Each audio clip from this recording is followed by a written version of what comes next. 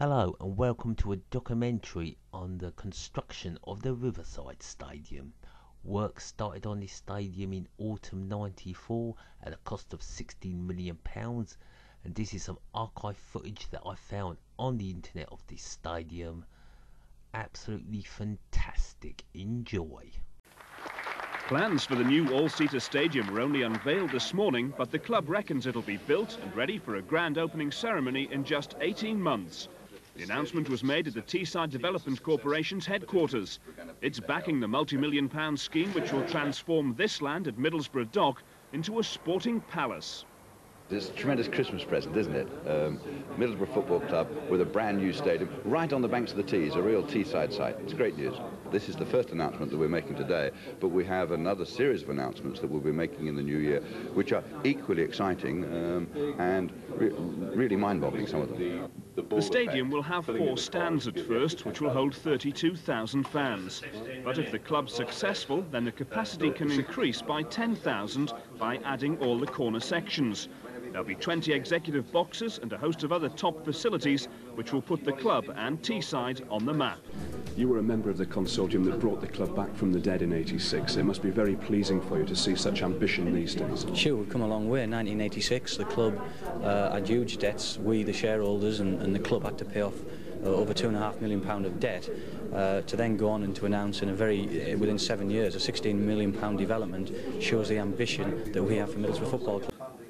It's a great day for the football club, an important day for the football club, but also for Middlesbrough, the town of Middlesbrough, and the people of Teesside. We've achieved something today. We've achieved a super stadium. What we now need to do is work to building a super team. I have given assurances today that it will not impinge upon the team building plans.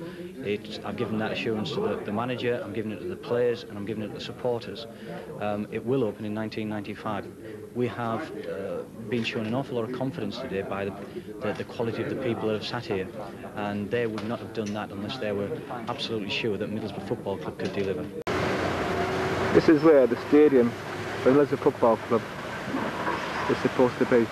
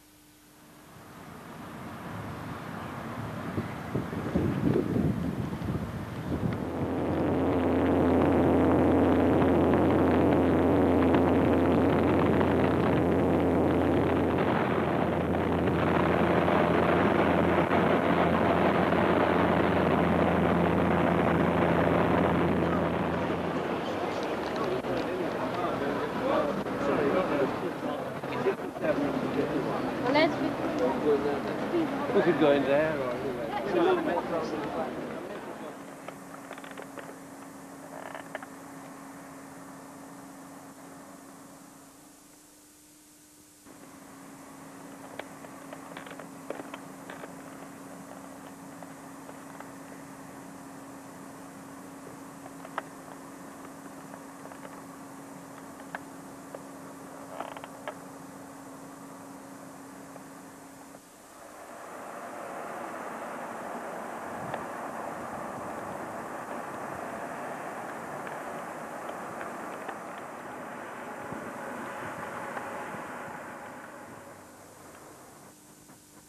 Work at the new Riverside Stadium was well underway.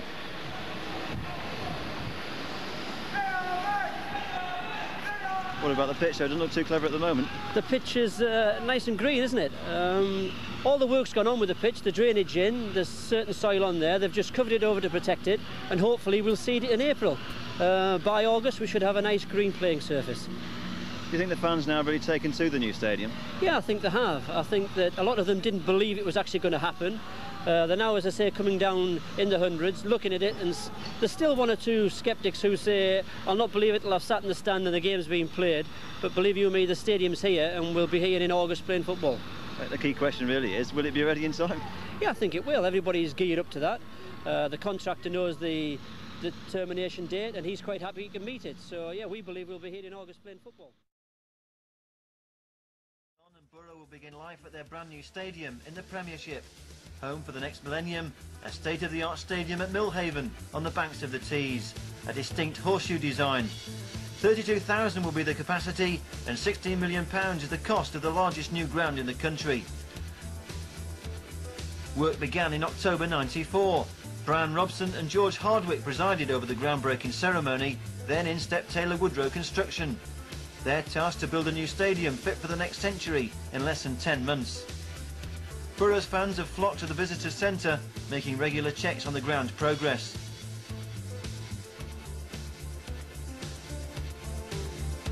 Well, it's very exciting. In all time I've been coming to see Middlesbrough. I couldn't believe it when the news was announced, and it's just so exciting. Can't wait till next season. Are the plans you've seen what you expected?